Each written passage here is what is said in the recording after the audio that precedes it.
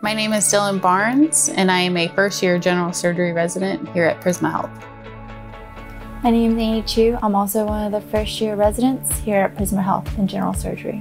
Looking for programs, I was looking for a place that would get me into the operating room early, so would have early operative experience. I could tell based on my visitation here and where the residents had gone previously that they felt comfortable and prepared to go out of residency as a trained general surgeon. Whenever I was looking for programs, I was looking for a level 1 trauma center. I was looking for the early operative experience as well.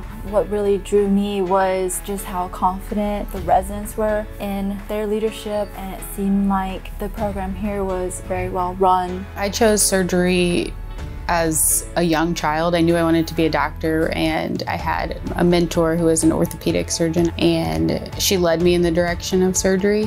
What really drew me to surgery in general, I like the fast pace. I like being able to touch a patient, feel their pathology, and being able to actually do something with it directly myself. I think I was also surprised too by the range of pathology that we see here. Being in the middle of the state, we get patients from all over, not only as a level 1 trauma center and seeing the variety of traumas, but also seeing the different amounts of general surgery cases and learning what to do when these challenging patients arrive. All the attendings here are very approachable. They love to teach, and they're really invested in our education. We have early autonomy here, and I can tell that they trust us, but that's because they trained us well. My name is Andrew Van Sickler. I'm the 5th-year resident this year in the general surgery department and the acting chief resident. As general surgery residents, you'll rotate at some of the other local hospitals. You'll rotate at Baptist. We do some of the minimally invasive surgery there, the bariatric surgery there. There's great faculty and mentorship out there as well. And then we also do rotations at the VA where we go through GI. We do endoscopy rotations there, so we meet all our endoscopy numbers. And then we also do general surgery out there as well as critical care. The mentorship and the leadership that we have, I think is, the best in the country. Columbia is a great city to live in. It's got good places to eat, and it's got a centralized location. It's 2 hours from a beach, it's 2 hours from the mountains, it's 2 hours from Atlanta. My advice to a resident is to work hard, never lose sight of what's really important, which is taking really good care of patients and making sure that they have good outcomes.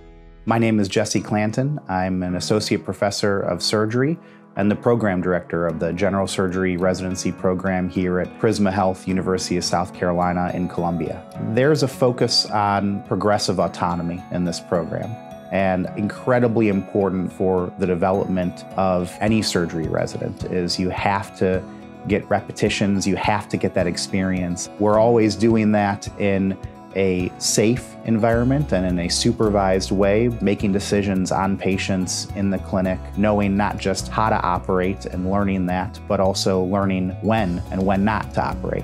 Our goal here is to train residents that can succeed in any environment. And I'm proud that we've had an excellent track record where our residents here have been successful in matching and getting jobs in the career that they desire.